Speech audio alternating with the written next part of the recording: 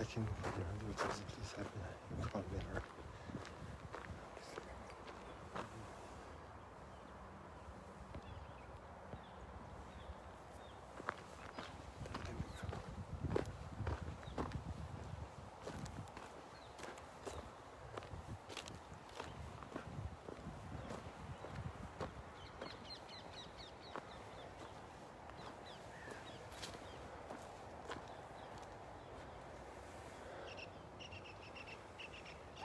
two groups are leaving today, so quite a few people are out here checking out the sunrise on this feast of St. Andrew,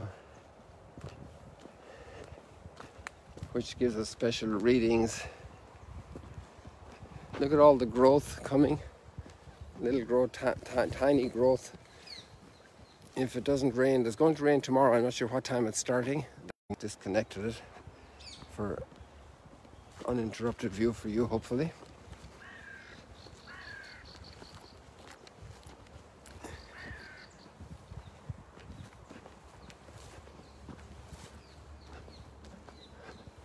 So calling all Andrews and Andys,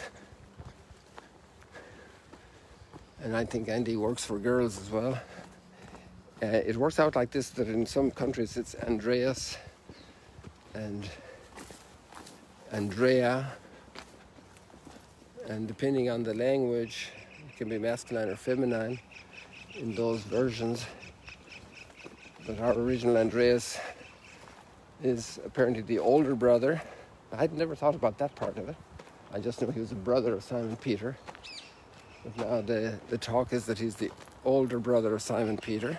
A lot of people understood that. I never pondered or reflected on that, so I was taken by surprise when I saw that note about Andrew. And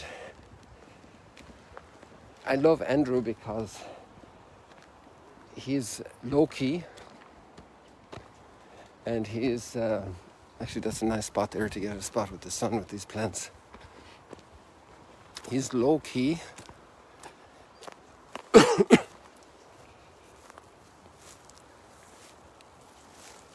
and he's connecting people in a wonderful way. If you look at the different stories, the first big connection he makes is with Jesus. But actually he learned from John the Baptist because he was a disciple of John the Baptist, which means he was then looking for some good stuff. He was looking for some good direction. And he got the blessing of that direction. Because John the Baptist pointed out to him, there's the Lamb of God. Heavy duty vocabulary, okay? It has a lot of biblical background. And Andrew starts following Jesus because he got connected to Jesus. Somebody else did that. But he in turn did lots of connections, and we see he connected his own brother Peter. And he brought him to Jesus. What a way to live. To bring people to this fountain of life, of goodness, of mercy.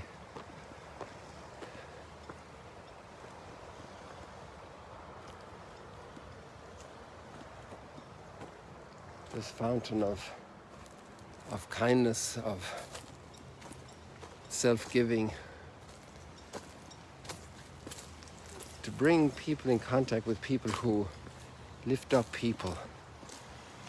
It does so much because you don't have to say much yourself. It's just in the experience of being connected to somebody else, great things can happen. And you see somebody else with their mind and heart and will living for goodness.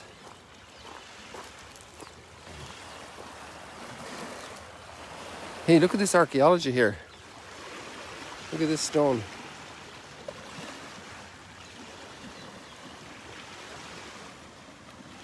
It's no wonder because, I mean, this whole area is obviously part of the city of Magdala. Like right up here is the Franciscan part. So just behind that shed where they have a lot of their storage for the site. And there's the Greek gymnasium behind that, which is a school and sports area. So I had never noticed these stones before, but there's... Wow, what's going on here? Sorry about this, people. My phone jumped around. Maybe if I made a little slip there on the stone, it jerked the phone and it just responded that way.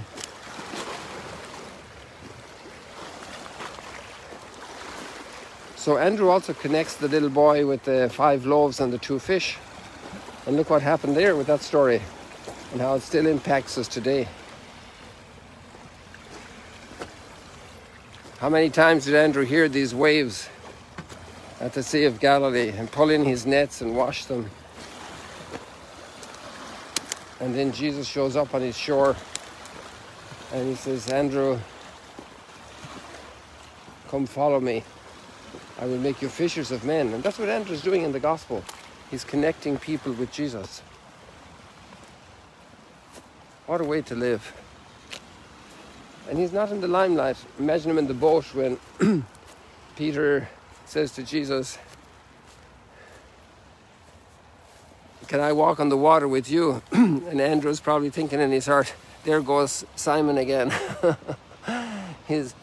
Simon was that impetuous, unstoppable, go get, go do, go talk person out in the front, leading. Natural talents, that we have. Different people have different strokes, different folks, different strokes, different talents. And there goes Peter out there, and then he walks on the water. Imagine Andrew's amazement watching his brother walking on the water. And then seeing Peter sink. And he saw Peter sink more than once. But Jesus pulls him up every time. Do you love me, Peter? He had that great experience of the fruit of what he did by bringing his brother to Jesus.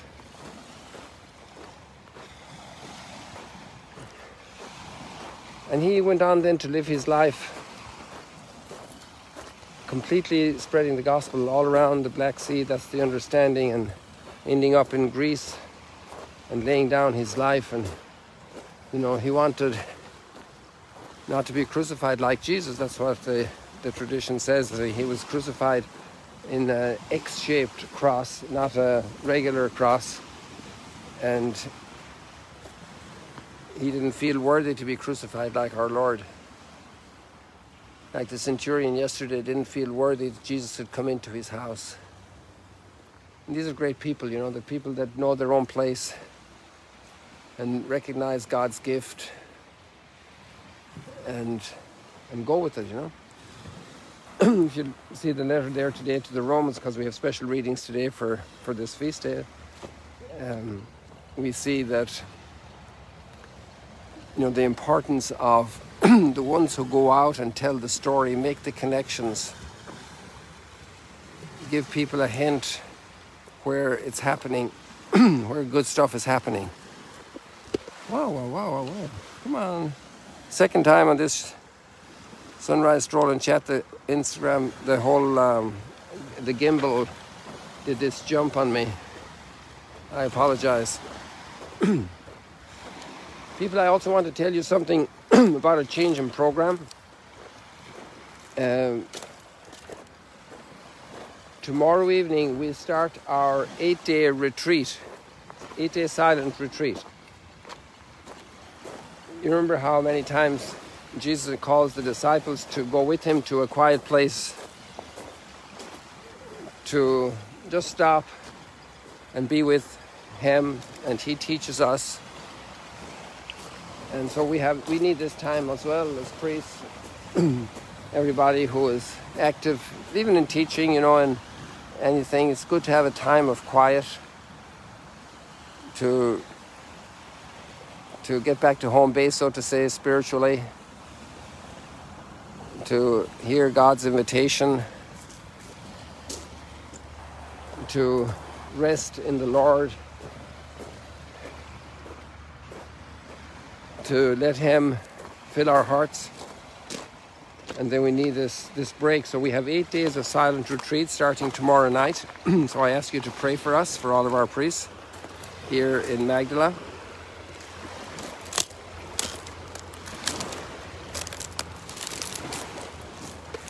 Wow, 3 times. I'm sorry, people.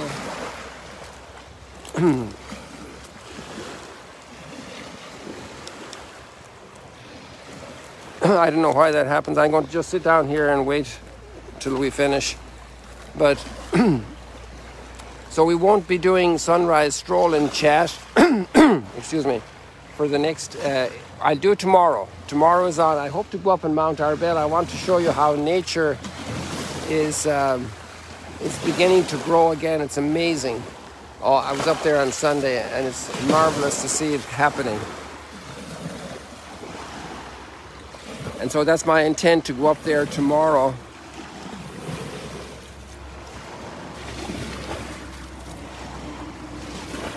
But then the next days, for 8 days, we won't be doing sunrise stroll and chat. So you have a chance if you want to go back and look for your favorite one. But what I really recommend you to do is to take out your gospel, your readings from scripture, from the prophets. You can just follow the links for Advent. In the top of the page, you just go to that arrow and you can press on to the next day. And there you can just go through the reading slowly. Let it enter into your heart, into your mind. And you will get lots of beautiful inspiration, for sure. Also, a couple of people have been telling me about some people that are... Wow. 4 times in one day. Okay, two people are telling me that there are some people approaching them unduly, that they find their number and that they connected through this chat. Oh, I'm sorry. We're having a hard time this morning. So, if people are approaching you, you know how to deal with them. You can block them. You can block a contact who is just pushing stuff on you, pushing their persons on you, pushing their needs on you, and you're a free person. You can just simply block that chat, block that person. If you don't know how to do that, just ask somebody, how do you block somebody that's entering into your communication sphere that you don't want? You're a free person. So don't be intimidated by people, don't be pushed around by people. You take care of yourself, your communication. And I feel I need to say that because a couple of people are, which is understandable all around the world in every sphere of life and business and politics and the church, everywhere, there are people who have their own agenda, and they're not there to serve, they're there to use, to misuse, maybe even to abuse. So you're smart enough to recognize that. And then you recognize the good things. We're looking over here to Bethsaida in Capernaum, Andrew's world, and here where he met Jesus, where he listened to his beautiful teaching, where he saw so many miracles. He saw Jesus pulling his brother out of the water after he was sinking, the storm on the sea, the miraculous catch of fish. You know, how well he knew these waters, these sunrises, the sound of the water. So, praying for you today. I'll see you tomorrow, God willing, at Mount Arbel. That's my plan, if it's not wet. And then we continue this beautiful experience every morning at the Sea of Galilee. God bless you. See you later, alligators.